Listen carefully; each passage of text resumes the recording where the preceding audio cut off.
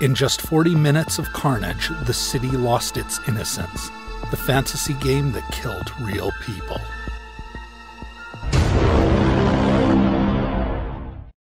Julian Knight was born on March 4, 1968. He was only 10 days old when a family with an army background adopted him. He often moved to different cities and countries during his childhood, including Melbourne, Puckanpunyal, Malaysia, Hong Kong, and Singapore. In 1975, Knight's family settled in Laverton, Victoria, where he attended Laverton Primary School for 3 years. At age 12, his parents got divorced. This was the beginning of distress in his life, as he loved both his parents and never wanted them to separate. He was a class clown, making jokes and entertaining everybody. He was hilarious, thoughtful, and intelligent, and always had good marks. He attended Westbourne Grammar School, Fitzroy High School, and Melbourne High School. From the beginning, he was fascinated with guns and the military. An entry written by students in the 1985 Melbourne High School yearbook says, Julian Swapo Knight inherited the role of cadet unit looney and chief political agitator. While at Westbourne, he showed deep interest in weapons and vital interests in Nazi Germany and World War II.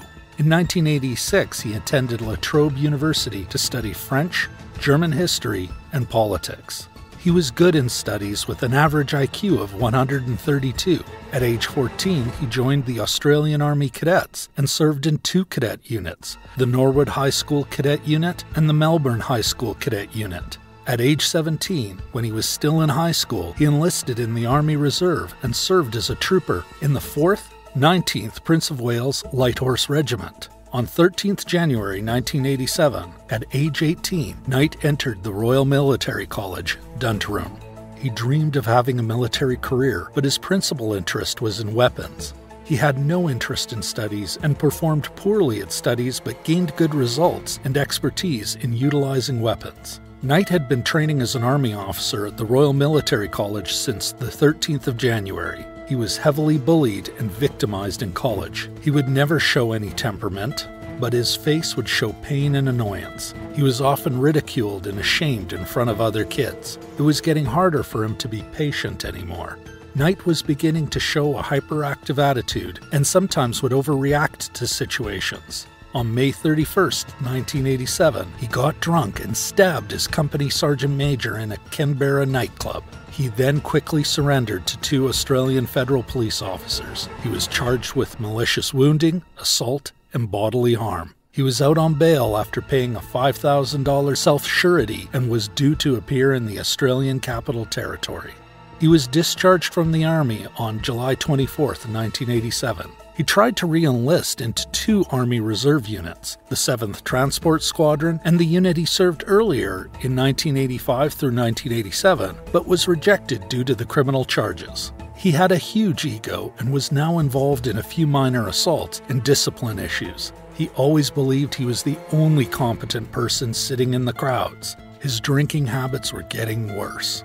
On August 9, 1987, Sunday, 11:30 a.m., Julian Knight woke up in his mother's house. It was the 16th day since his discharge from the Australian Army. He was employed as a storeman and a driver for a Melbourne clothing firm, Coogee Rarity Stores Limited. Still, he found it near impossible to meet the weekly repayments on his $6,000 Defence Force Credit Union car loan. He was already 2 weeks behind with the repayments, and he still owed over $5,800. In addition to the car loan, he had around $1,200 of other debts. He purchased a car in 1987, a Tirana SLR 5000. He finally decided to sell it to get rid of the debt, but he couldn't find any buyer that would give him the right amount. His financial issues began to provide him with anxiety. His problems didn't seem to stop, as no one was willing to stand with him, including his girlfriend or friends. He would consume alcohol until he would doze off. A letter from a social worker was sent to Knight's biological mother, but she never responded to the letter because she didn't want to carry his burden. He knew that he was adopted and wanted to meet his mother once. Her refusal to communicate with her son enraged him. On August 9th, Knight attended a belated birthday party for his mother at his grandmother's house in the Melbourne suburb of Hawthorn. He consumed 2 cans of beer and left the party in his car. After driving his sister home, he drove around the Clifton Hill area. He went to see his ex-girlfriend and stayed there for only 5 minutes. Once again, he was aimlessly driving on the roads.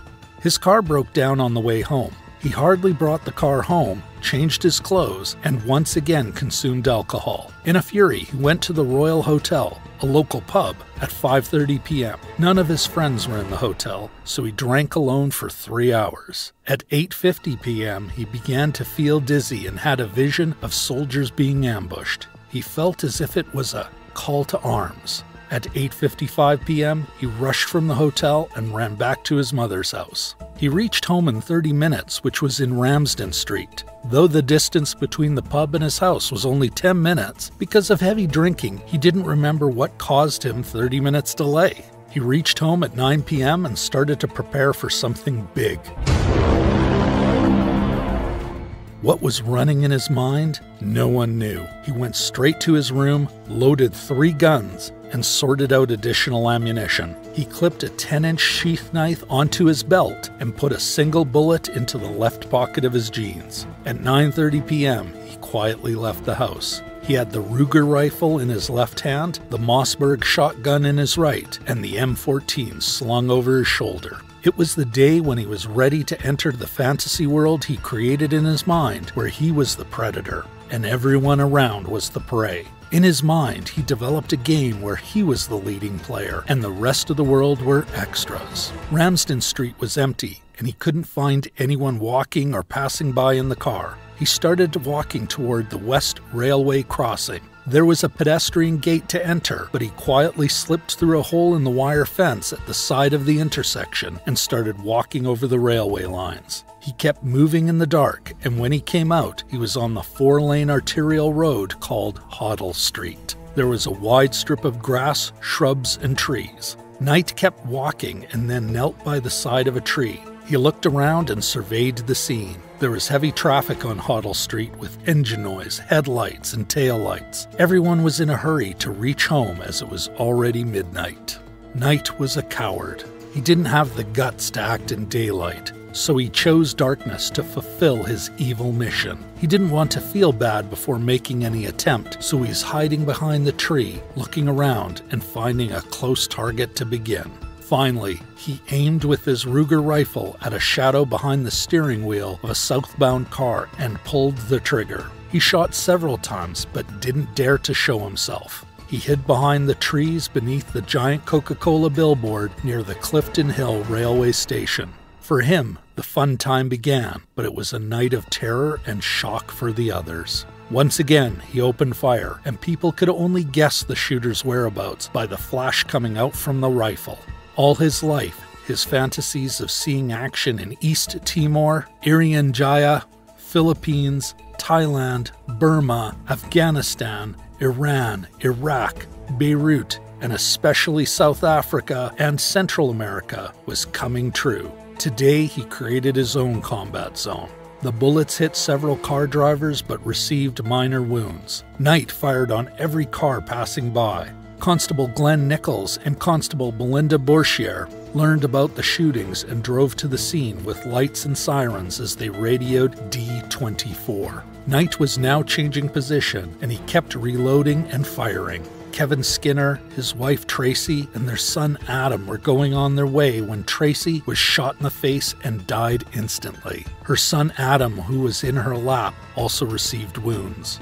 The road was filled with dead bodies and blood spattered everywhere. Police approached him with the high-beam headlights of their cars. As Delahunty and Lockman took up positions behind their police car and called upon Knight to surrender, Knight squatted down beside a low brick wall and searched his pockets vainly for his suicide bullet. When he realized he had lost it, he leaned out into the headlight beams and dropped the empty M14 on the ground. He then slowly stood up with his hands in his air. When he was fully upright, Constable Delahunty stepped out from behind the rear of the police car and fired a shot at him. Knight ducked back behind the low brick wall. As Delahunty and Lockman again called on him to surrender, he yelled back, "Don't shoot, I'm coming out!" He again rose with his hands in the air before walking onto the street where Delahunty and Lockman arrested him. Knight was driven in an unmarked police car to the St. Kilda Road Police Complex. Julian Knight will never be released according to the law. He will spend all his life behind bars. That's a wrap for today. Don't forget to smash the thumbs up, share, and subscribe to the channel to see our latest content.